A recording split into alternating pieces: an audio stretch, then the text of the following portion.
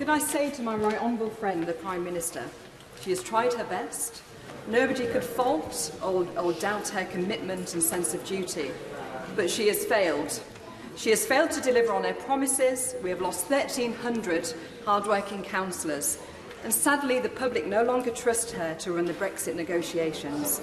Isn't it time to step aside and let someone new lead our party, our country and the negotiations?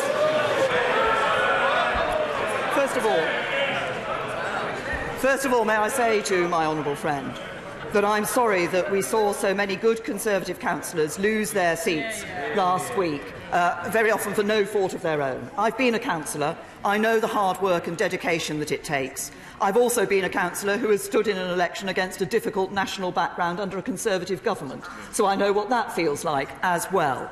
And I thank all those councillors for their hard work, and I congratulate those Conservative councillors who won their seats for the first time across the country as well. Can I also say to my honourable friend, actually, this is... No, wait for it.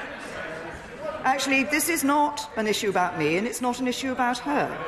If it were an issue about me and how I vote, we would already have left the European Union.